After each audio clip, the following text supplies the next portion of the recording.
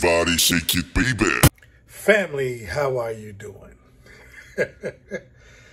I tell you what, this year has been an incredibly interesting year. But I will say the weather has been outstanding. The weather has been outstanding. I've experienced some negative temperatures in the Chicagoland area, and I have also experienced about 3 to 4 inches of snow. I fired up my snowmobile, I wish I had a snowmobile, my snowblower up twice. I didn't necessarily need to, but I did anyway. The old term, use it or lose it.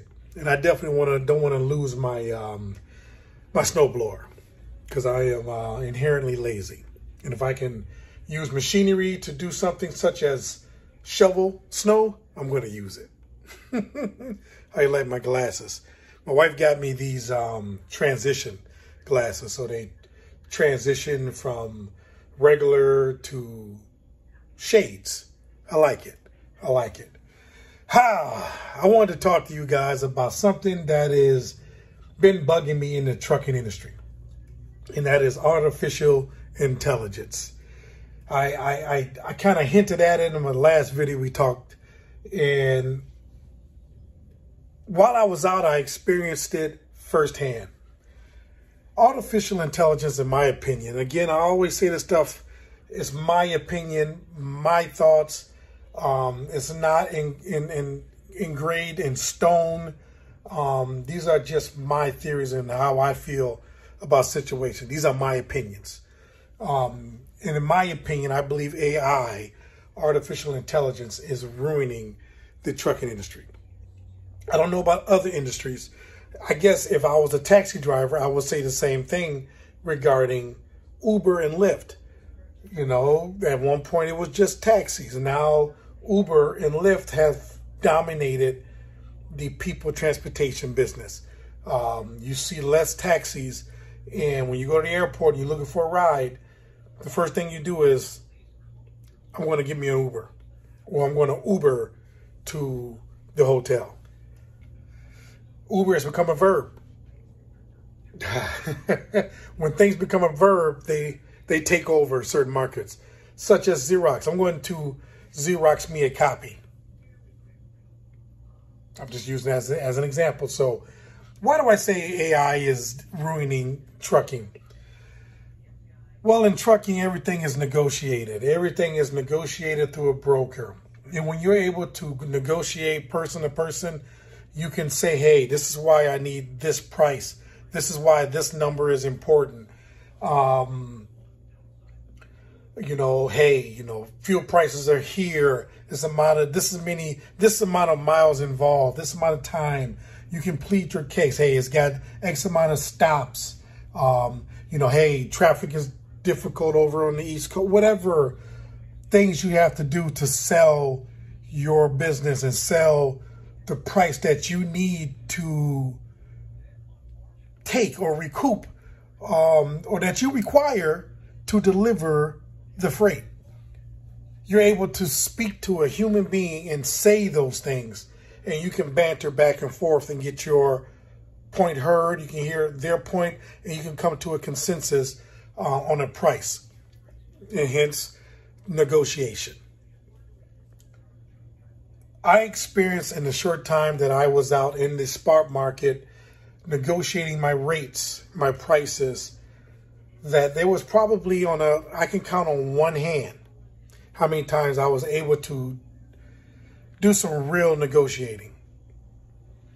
Other times it was with the computer. And you tell me the last time you negotiated with a computer. The computer has algorithms. It is programmed by a human, and it's told to do certain things. And if it says, hey, do not accept a rate higher than X when someone gives you B. I'll give an example of that. If I'm booking a load from Chicago to Lake City, Florida, and I want $3,300 for that run. And the computer says in their program that I am not going to accept the bid over $2,500, guess what's not going to happen? You're not going to get a bid over $2,500. So I go and I say, okay, I type in, I want to get 33 for this. The computer comes back and says, I'll give you 24. And you come back and say, I'll do it for 32.50. The computer's going to say, I'm going to do it for 24.50. You come back and say, hey, okay, let's do this for 32. The computer's going to say, I'm going to do it for 25.